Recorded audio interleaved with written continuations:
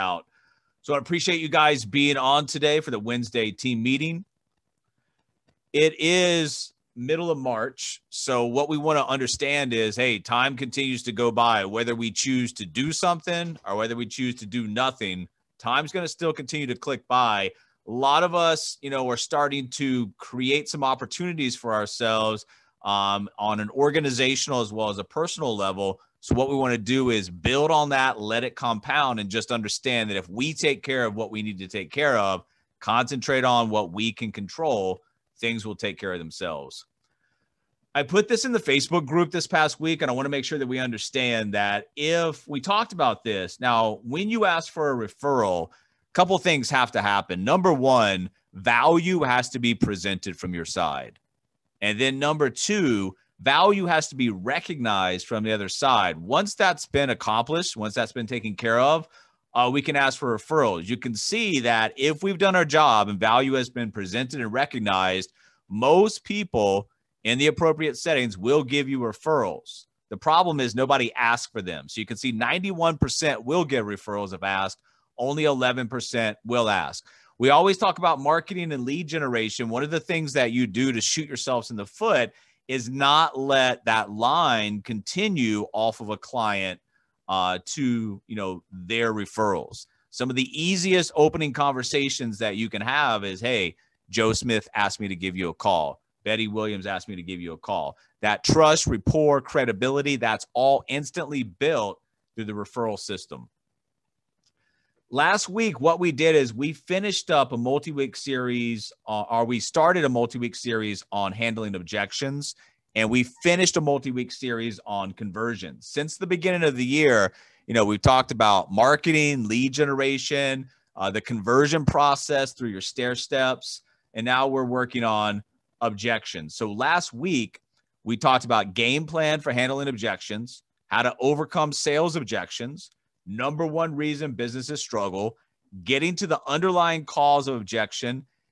If you do not know the why, you can't continue, and less words is better in our communication. Now, there was a lot of language and verbiage on that meeting. So what we also did is we sent out the PDF. So you guys have that verbiage. Once again, a lot of times if you have even though we're a digital company, if you have a notebook beside you, a 3-ring binder, you got some stuff printed off, it can help you in those times when you're trying to, control, continue, direct conversations.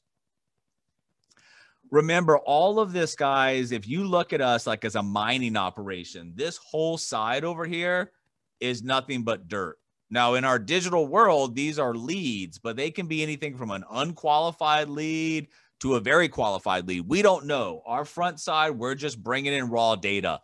And through the process of what we do, how we approach the marketplace, the conversations that we have, we start to either qualify or disqualify leads in the sales process, recruiting process, or on the disqualification, the nurturing sequence. So that's all we're doing. We're bringing in raw data. We're putting them in the appropriate slots. And once you understand that's the front end of the business model, you don't get all emotional about this and you become numb to the process, knowing, just like what we just talked about, that you control or you concentrate on what you can control, the rest will take care of itself.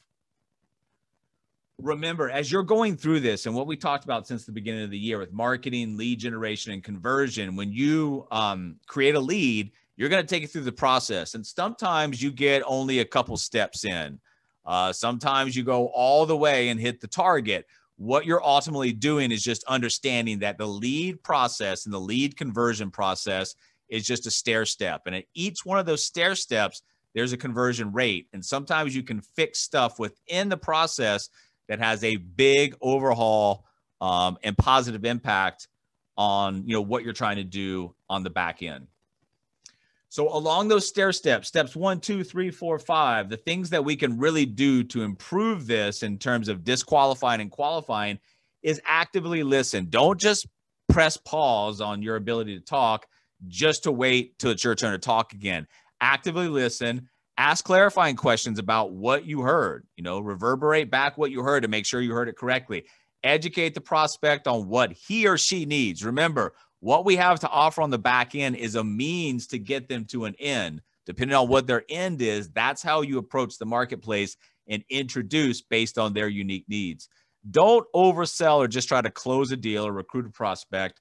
Have a mutual one-on-one conversation about, if and how we can possibly help them, and then clarify again to make sure you're understanding them correctly. So this is just at every step. These are some things that we have to do that will improve the pipeline process. Another thing that we can really make sure that we protect ourselves from ourselves is, as we learn more about our business, we want to tell more people about our business. The problem is too much information is going to paralyze people. So what is too much information? Well, it's answering unasked questions. If somebody doesn't ask you a question, don't give them the answer for it. It's just too much information. Answer directly what they're asking. Pitch in unwanted features or benefits, misaligning your solution to the pain or the use case, and saying anything that creates unnecessary risk in the prospect's mind. Too much information is as bad as too little information. So what you want to do is you want to find the medium where you are directly answering and communicating with them based on what they want to know to make that buying decision. Also, remember, when you are talking to people, there is a difference between an objection and a negotiation. Understand at which point you are, because you don't want to mess up and be on one side when you really should be on the other side. So an objection is early on in the process. That's addressing a prospect's concern based on your product or your service to create technical, organizational, and personal buy-in. That's leading them through the sales process to the buying decision. Now, the negotiation on the other side is really about working out the terms of the deal. Once the sale has been made and you reach a mutually beneficial arrangement where both parties feel they're gaining value. So if you're in the negotiation process, don't go back to handling objections and vice versa. Understand where you are and how to navigate through to the next step. Also, remember, there's just a handful really of typical objections. And once you understand that they come in a lot of different forms, but they're basically based on either, a lack of a budget, lack of trust, lack of need, or lack of urgency. And once you understand these are the typical objections and how to either handle them or what we're going to be talking about preemptively overcoming those, it's a lot easier to maneuver through. Remember, we're all wired basically the same way. The psychological responses are going to be, pretty typical for a sample size of the population. And then why do the buyers object? Well, it's typically some of the same objections we just talked about. Lack of knowledge, a specific warranted concern. Basically, that's a buying question, guys. If they've got one particular concern and you can address that, it usually frees them up. Hidden agenda, perception issue, or unclear communication. So there's some things that we can do on the front side to help alleviate some of this and preemptively overcome it, or overcome it as it's happening, knowing what we need to say. So how to handle sales objections like a professional. Whether we are selling a product or a service or recruiting a new partner, it's basically the same outlines, the same agenda, the same language and verbiage. So when you're handling sales objections, you need to, like we talked about, practice active listening. The more that you can listen in the conversation, the more you can take notes, and the more that you can zero in on a motivating factor or a pain point, the easier it's going to be for you to move that prospect to the next stage. Repeat back what you hear to make sure you understood it correctly and your perception of what you heard was correct. Validate your prospect's concerns. Don't just, throw them to the side. Validate, help them understand that's a valid concern. Ask follow-up questions. Leverage social proof. What have we been doing? How have we been helping other people similar to them in their situations? Set specific dates and times and follow-up. This is important. Not just random follow-ups, but hold people to a time in a day. And then you have to anticipate sales objections. After you've heard a number of them over and over and over again, you go into some of these meetings knowing, hey, this is probably going to come up. And then a lot of times you can reframe stuff. And this is one of the best tricks in sales and recruiting, is to reframe what they've told you as an objection. So is the objection a problem? And can that be reframed as an opportunity? Is the problem a weakness that can be reframed as a strength? And is the objection poor timing that can be reframed as perfect timing? So sometimes you're mirroring back, hey, that's a valid concern. And sometimes you're mirroring back to cross-reference that and put that in a new frame of mind or a new frame of reference. Welcome your client's objections. If there's no objections and there's silence on the other end and you can't really get any participation, that's a really bad sign. If your prospect is asking questions, voicing concerns, asking for clarification, that is a really good sign. All of this stuff, remember, is just buying questions. If handled correctly, just all part of the process. One of the things that you have to make sure that you understand and take into the process is, are we done addressing the concern? Because if we're not, and it's still, there's part of it that's still unaddressed, well, then we aren't able to really move to the next objection or to the next point. So what part of your concern do you feel is still left unaddressed? This is very important because, like I said, if somebody's got 5 objections and you work through those until there's no longer any objections, well, guess what? There's no reason not to move forward at that point. You have to pick them off one by one, but make sure they're fully addressed before you move on to the next one. The last thing that you want to get to is the end point where you think everything's ready to move to the next step, whether that's purchasing a product or service, whether that's coming on board as a partner. You want your clients and partners at that point to feel good, confident in their decision versus handing over an onboard and agent enrollment, handing over a contract to sign, and we're right back at point A. We're going back to the objections, the concerns, the clarification. When you get to the end point, you should be at the end point. Shouldn't go backwards. A lot of times you get to the end point and you're in the wrong position because you're trying to put people in the wrong place. And this is very, very important. Don't try to bring in a partner to sell them a product or service. And then vice versa. Don't try to make a client a partner in the wrong situation. So a lot of times you find it easier to go one route. Even though they should have gone, on the left side of the fork in the road, you put them on the right side. So if you're trying to make partners or push partners into places where they shouldn't be, vice versa, clients into places they shouldn't be, you're going to find that you're wasting a lot of time, energy, resources, and you're not getting the type of results that you're looking for. Understand and be clear about where somebody should fit into your business model, and that will help you, like I say, save you time, energy, frustration. A lot of us, when we start our business, we want to qualify as many people. We got this huge bucket. Everybody fits into this bucket. Well, what you realize is that you're trying to qualify too many people when really what we should be doing is disqualifying people. When you disqualify people, it helps you in 2 ways. It gets rid of the people that don't fit into your personas, and the people that do, it reinforces by giving away some type of a takeaway language, their interest or non-interest in what we're trying to do next. The red card comes out and the red flags come up when you're talking to people on really 4 things. The budget. When you're talking to somebody about buying a product or service, is this prospect capable of buying this product or service? Well, if they're not, it doesn't matter what job or how great of a job you do on the front side, you're wasting your time. Same thing with authority. Does the person that you are talking to have the adequate authority to sign off on the purchase? Sometimes that's as easy as the spouse making the decisions and they're not there. The need. Does the prospect have a pain that you can solve that's been, something that's been brought up, been identified, been addressed, that you can offer a solution? If there's no need, there's no way you're going to move them forward. Remember the why, the pain point, the motivating factor, and then the timeline. When is this person planning to take action? Some people are never planning to take action. So you need to identify this early on. Look for the red cards, the red flag leading indicators that tell you when to bail on a conversation or a lead. And you want to stay away from these people. These people are going to basically just drain you for time.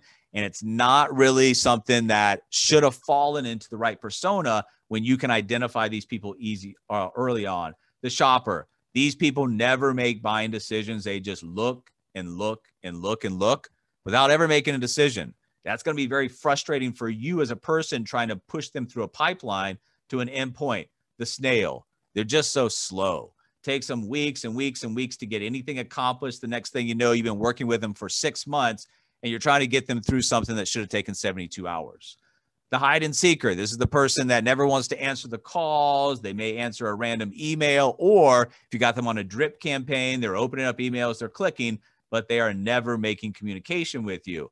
You know, hide and seek's a fun game to play as a kid, not as a professional building a business. The stack deck. This is no matter what you can introduce to them as a solution, they've already got an alternate plan or a reason where they're going to do something else. And then finally, the criminal. This is a person that just doesn't fit into what you're trying to do. They're trying to do something that doesn't make sense to you or is unethical, maybe even illegal. You know, all of the things that throw up that, hey, I don't even want to work with this person. I don't need them in a pipeline. I don't need them in an organization as a partner or as a client. Stay away from these people. Identify them early on, and it will help you through the process of what you're trying to do. You're ultimately going to have to pick an approach. You're going to pick personas, and you're going to pick language, verbiage, everything that you're trying to do to build your business. We are all unique people. We have different personalities. We have different people that we would approach and feel more comfortable around. Your approach, obviously, you want to define that approach, use it, and then form a best approach out of there. And one of the ways that I've found to form a best approach on handling objections is to handle those preemptively. So the best defense sometimes is just a good offense. So if you know before going into a lot of these calls, probably what the objection is, what needs to be clarified or addressed, and you can handle that before it comes out of their mouth, well, it leads them. And when people, you know, a lot of people want to be led if it's in a good direction. So preemptively handling these objections is a great way to solve the problem really before it even comes up. Remember, preemptive, preventative, preventive, precautionary, protective, it's all pre. So it's happening before the action or the language even comes out from the other side. You're trying to just continually hit the bullseye, right? And if you're hitting the bullseye on partners or clients, what you want to do and how you want to preemptively lead conversations, whether it's text, advertising, whether it's oral communication, there's something you've gotten results with yourself. You're using the product or service, great. Nothing better than, you know, your own results. A problem you had to figure out for yourself, something that you're already teaching others that's working, something others ask you to help with, and then what can you help people do in a more efficient way, whether that's faster, better, cheaper, etc. So this is the lead in. This is what you're trying to hit the bullseye with, and this works for a number of reasons that we've talked about in the past. You know, when you're talking about stories of transformation, when you're talking about advertising, telling stories that lead people to an action step versus just handing them information, it works a lot better. So the structure of a conversation or an ad or whatever you're trying to do, you know, what's the hook? What's going to get somebody to even buy you a little bit more time, scroll a little bit more? Well, that's the big, bold promise. And then the story. Really, how have you discovered the method? And the one big thing, that's the bird's eye view of really what's happening here. And then you can see secret number 1, secret number 2, and secret number 3. You're going to go ahead and preemptively overcome some of those false beliefs that are typical in the conversations about why the other side thinks they can't achieve that goal. And then at that point, you introduce the offer. Now, the offer obviously is a product or a service from our side, but you can't introduce a product or a service. You have to introduce the offer as how do you help people implement what they just learned. So remember, if we're leading with education, we're going to show people how to implement what they've learned or what they will learn into an easy to follow system. So what is that one big thing? It's that method you've helped to you or that you use to help people reach their goals.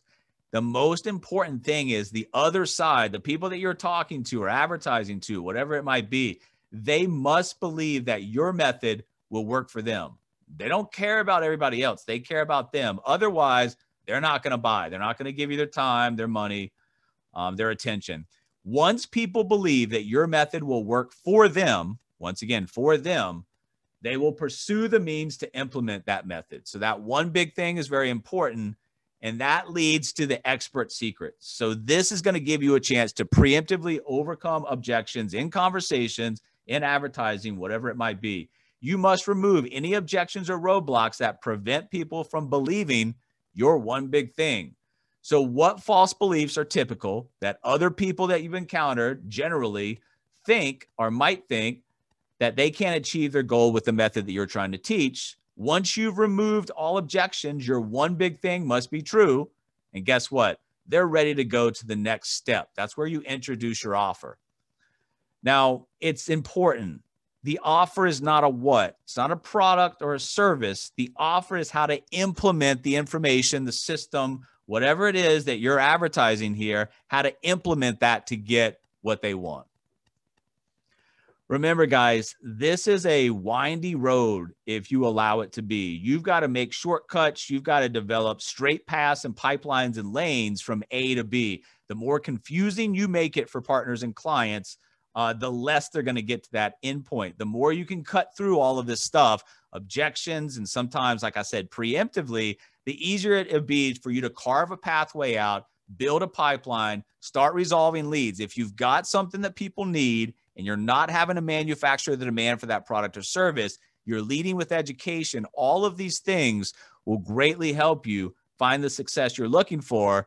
And when you have the things that we do on our side and solving the problems that we're solving, if people use our products and services, you're not going to have somebody come back at a later date and say, hey, this didn't work for me, because a lot of what we do, the only way it will not work is if they don't use it. So be confident in what you have to offer, and then understand that marketing and what we say, what we advertise, what we send via text, email, it all has a target objective. What are you trying to get them to do? And on the objections, the more that you can handle preemptively, easier it'll be to pave that way. Next week, we're going to go into, a week or two about management. How do you get people working? How do you invest time into people to get a return? All of the things that you're looking for on an organizational basis that are going to create the cash flow asset that pays you passive income and actually gives you an exit strategy from this business, which when you're talking to a lot of other professionals, they do not have exit strategies. That's what's lacking when they built their business. They have no way to leave it with any type of money on the backside.